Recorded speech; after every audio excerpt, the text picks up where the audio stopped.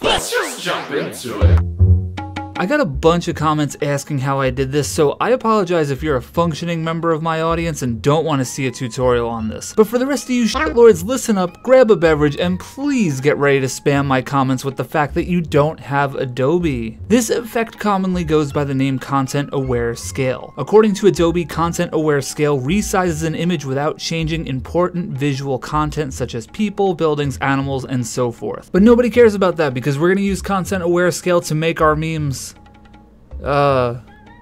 great again.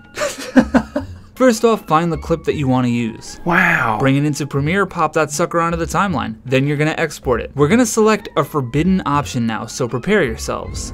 We're gonna select, oh god, animated GIF. I know, this is cursed. An important note here, you can bypass this step by just downloading a GIF in the first place, but if you care about the audio or the full scene, you gotta do this step. Up next, you're gonna open Photoshop. I know, the hits keep on coming. Import the GIF you just exported from Premiere, or if you downloaded the GIF, just import the GIF. If you don't see this timeline that I have up here, don't worry about it, just go to Window and select Timeline. By default, it lives on the bottom of the screen. Okay, now this is where the effect happens. In the description below, I've linked, oh my god, this video just keeps getting worse. I've linked a Tumblr post. I feel like I need a shower now. Neil, you're a legend, but Tumblr?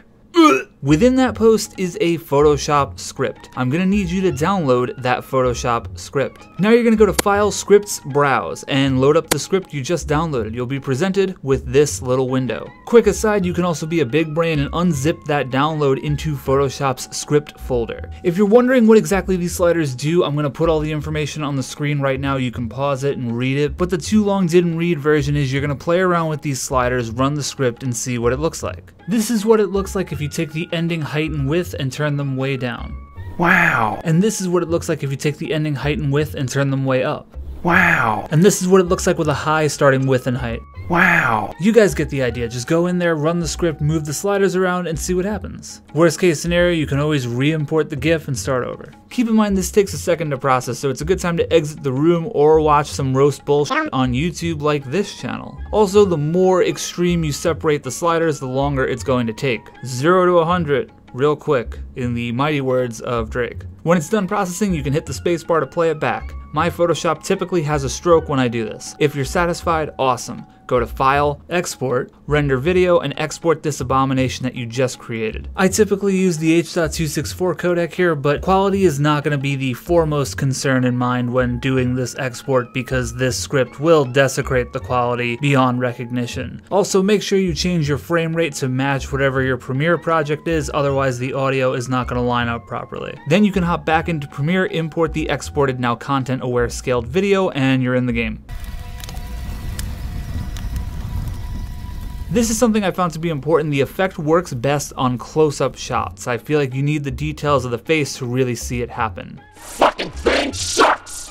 It doesn't work as well on wide shots. I wanted to do this whole scene from Midsummer and it just didn't come out that well. I will say it's pretty disturbing in its own way that this made Danny look like Ruben though. Another thing to keep in mind is lower contrast and lower resolution scenes will really fall apart with this effect. They'll start to get very mushy looking. It's not personal. I'm gonna kill myself! Wow. I'm going to kill myself and it's your fault! That's an overreaction. Much like the deep fried video tutorial though, there are ways to augment the effect to make it even more impactful. For example, this sequence from The Office doesn't feel right with its normal audio, so let's right click and edit in Adobe Audition. And I'm gonna pause the video for one quick second here. The amount of comments I got asking why is Adobe Audition grayed out really was unfortunate. So this note is for people who asked that question. If Adobe Audition is not installed, you can't open it, so install the program and you'll be able to open it. Okay, back on track. The effect that you're looking for is a type of flanger. So go under Effects, Modulation, and Flanger. You can go through the presets to see which one feels most appropriate. In this case, I used Too Many Pills. Once you're satisfied, Control or Command S to save, and it'll go right back into Premiere through Adobe's dynamic link. I'm gonna kill myself! Wow. I'm going to kill myself and it's your fault! I That's an overreaction. Well, that's pretty great. I don't think there's any possible way we could make that better. You could always deep fry it if you want, but I already went through that in my deep fried video tutorial, so go watch that video because I'm not going to rehash all that here. Well, that's about all. Go forth and shit post, my children, for that's how you do it. Can you tell I don't script these videos? But in any case, I'm glad I got around to making this tutorial. Sorry it took like a year. I do know that my deep fried meme tutorials are some of the most popular videos I've made on this channel. Gee, I wonder why 85.6% of people who watch this channel are not subscribed.